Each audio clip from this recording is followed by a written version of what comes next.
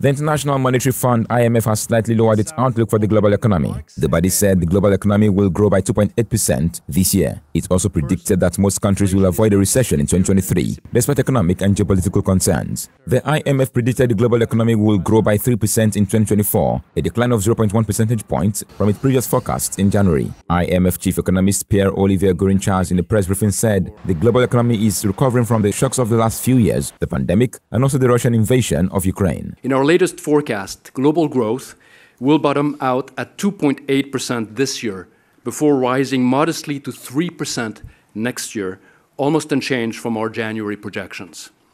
Global inflation will ease, although more slowly than initially anticipated, from 8.7% last year to 7% this year and 4.9% next year. In its outlook for the U.S., the IMF said the American economy is expected to grow by 1.6% in 2023, up 0.2 percentage points on the IMF's previous forecast. For China, the IMF maintained its growth forecast at 5.2% for this year, saying the country's reopening raised hopes for positive spillovers to the rest of the world. Steadily from